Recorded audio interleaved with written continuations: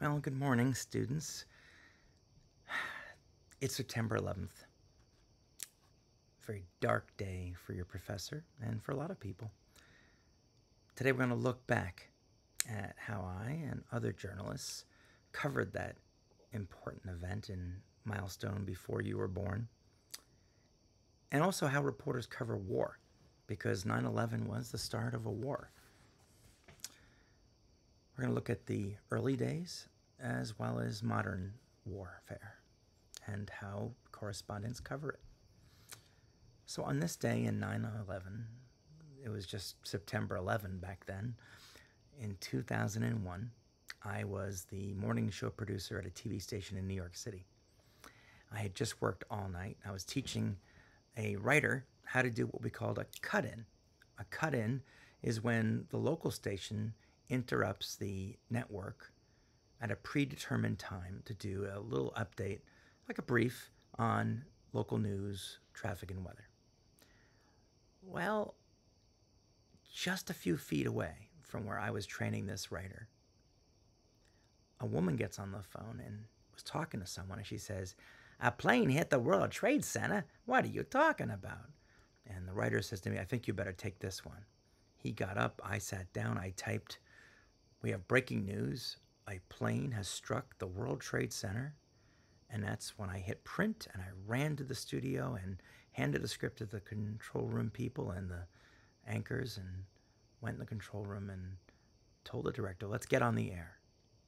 Now, again, I told you, a cut-in is at a predetermined time. The network was still on. But I said, "Let's go now." Something that is never, ever done. And we did. So I'm going to direct you to, in Blackboard, a video that you can watch. It's a recording of our interruption at 8:50 a.m. on September 11th, 2001, 4 minutes after the first plane hit the North Tower. Just watch a few minutes of this. You don't have to spend your whole day watching. So, next.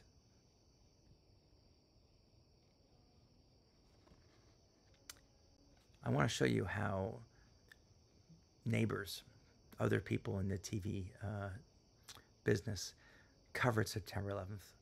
I had interned many years ago when I was a college student, and also later worked years after September 11th at another TV station. It's WABC, Channel 7.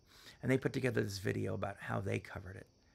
Now, it's more than 50 minutes long. I'm only going to ask you to watch as much as you can. If you can watch up to 44 minutes, that's a good stop time. But again, it's long and it's harrowing and scary, and maybe you don't want to watch that much. But watch as much as you can up to 44 minutes. And that link is also in Blackboard. So when that's done,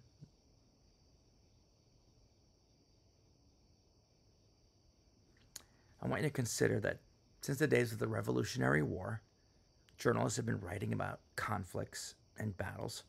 Now, I put a link to an article in Blackboard for after the second video to tell you about the history of journalism in wars from the Revolutionary War up to Vietnam.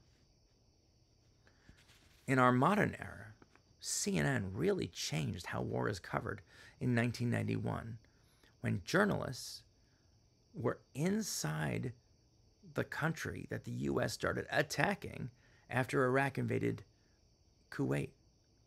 They bombed the city of Baghdad with reporters on the phone telling America and the world what it was like being bombed. Now, this had happened in World War II with radio, Edward R. Murrow, but this was on television. And then 20 years ago, when another U.S. president named Bush invaded Iraq, again, CNN and other networks televised it live. So there's an article here about the first Gulf War, and another article in Blackboard about the second Gulf War. Both presidents named Bush, George H.W. Bush and George W. Bush, his son. So lastly, I want to just give you a tour basically of what's happening in Ukraine. It's 19 months since the Russians invaded. And believe it or not, a lot of the correspondents who are covering the war are women. So I've got 4 links in this Blackboard. 4 links for you to take a look at. Pick one. One's about a guy, he went there to be part of the Peace Corps. And then he became a journalist and he wrote a book.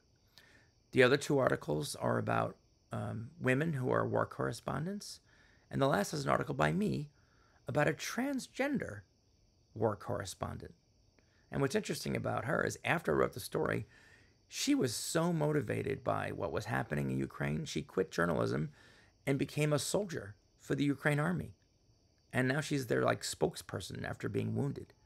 So anyway, those are the 4 links. Pick one. We'll discuss them when we meet again.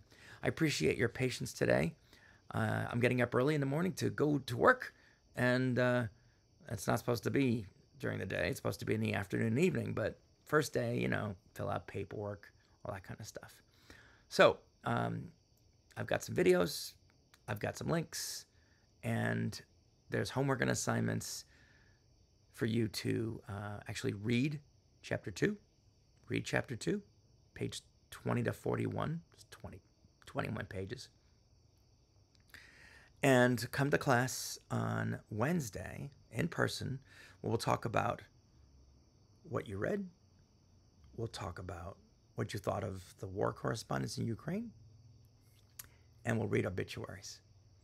If you haven't asked for an extension, it might be too late. You can try. Send me an email if you need one. Some of you have already done so and you've gotten extensions, but they're due Tuesday at midnight. And those of you who haven't asked, you'll be marked late. Ooh, don't want that, right?